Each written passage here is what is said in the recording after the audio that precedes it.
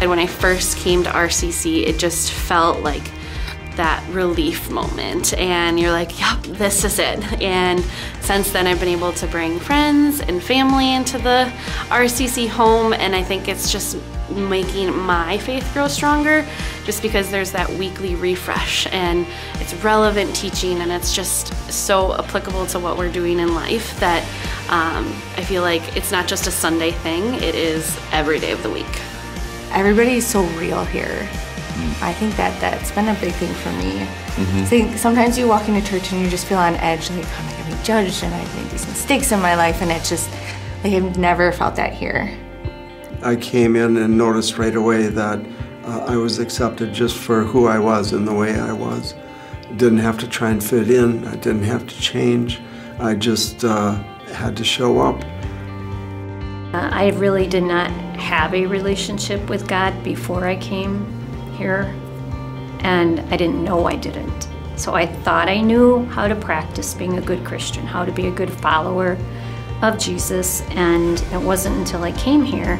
And how I really recognized that was watching everybody here, just the warmth and the love. One of the things that coming to RCC really made a difference for me with was learning to consult with God before necessarily doing something. So, you know, growing up, like, I would talk to God, and I feel like I have a relationship with God, but not in the same way where, like, I didn't bring him with me. It was more like, hey, here's my day, and, you know, that was it. And I started saying prayers to God about, like, I don't know what to do, right? And if it's up to me, I'm gonna mess it up. And also, I'm not really good always at reading subtle cues. Like, I need you to make this super, super obvious. Should we do this? Should we not do this? Should I do this? Should I not do this? And I started doing that and finding that, like, it was really obvious. Like, God would be very clear, like, do this, don't do that. It's me, her, and God versus the problem, right? Like, that's a 3-on-1, like, that's undefeated. Like, there's no way you're not gonna solve that problem.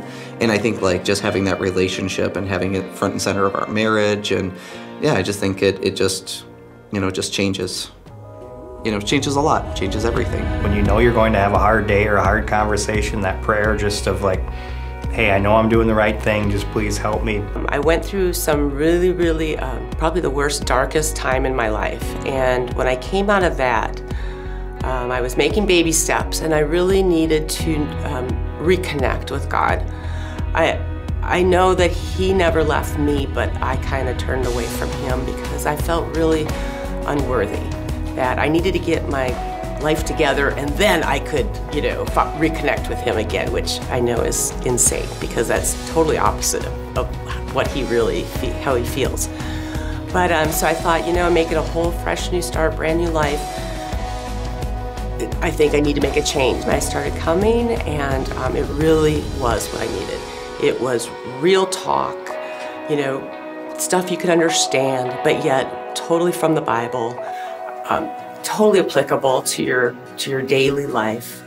The music was incredible. I really wanted to do something with Sam, which we love doing things together. So music's always been something we enjoy a lot. So being able to play music with him and serve at church, and when people say what it's meant to them, it's like God's using me, and that's very surprising that that happens because you don't know you make a difference. The church challenges us to grow spiritually and to use our gifts to move forward and to help others. It's not hard to serve here. It's really not. You know, living generously is serving others, right? And helping for them to feel what you feel. And when you do serve others in whatever capacity, like, it fills your heart, and it really, like, makes you, at least me, it makes me whole. Sometimes we think that we have to have a lot of money or we have to have this great talent, but it's really, however you can do it, that's enough. And that's what, you know, if I could tell anybody, like, you don't need to be on this grand stage, like, just be you and pay it forward and open your heart, and God will show you the way to be generous and show your heart to others. Keep the eye on the big picture. For money and time is is what is God trying to do here, and God is calling you to be a part of a part of the church, a part of the ministry, both financially and volunteering your time. So to keep that, to be in prayer about it, but to keep that in mind is you're a part of that bigger picture of saving people. I am super excited to expand the church family, and I'm really excited just to like hear more stories and how God is being used in their life. I think going all in as a church is going to allow us to go all in as a family, and it's going to be amazing to see our girls grow up with Jesus in a home, which is our church, that has the same morals and values that we do as a family. So that's what I'm most excited about, is our family growing with our church family. What she said, that was really good.